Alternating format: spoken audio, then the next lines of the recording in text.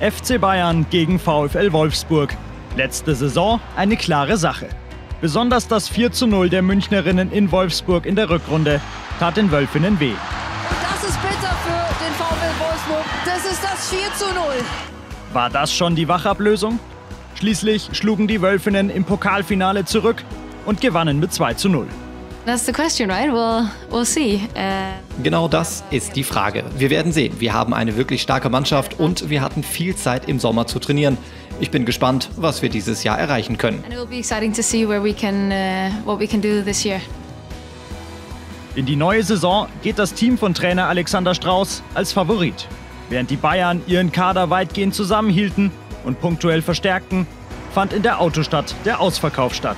Die Stammachse um Topscorerin Eva Paillon, Dominik Jansen und Lena Oberdorf, die nach München abwanderte, ist nicht mehr da. Natürlich wollen wir zeigen, dass mit uns zu rechnen ist und dass alle diejenigen, die uns irgendwie abgeschrieben haben oder die irgendwie sagen, Meister am Ende der Saison ist schon klar. Also da haben wir noch ein Wörtchen mitzureden. Das Duell im Supercup wird das erste Kräftemessen der beiden Schwergewichte vor dem Ligastart in einer Woche. Bayern gegen Wolfsburg ist das absolute Topspiel, was wir aus der Saison kennen. It's a chance to win a cup and I think that's what everyone wants. Es geht gegen FC Bayern München, also ich glaube, da braucht keine Spielerin zusätzliche Motivation.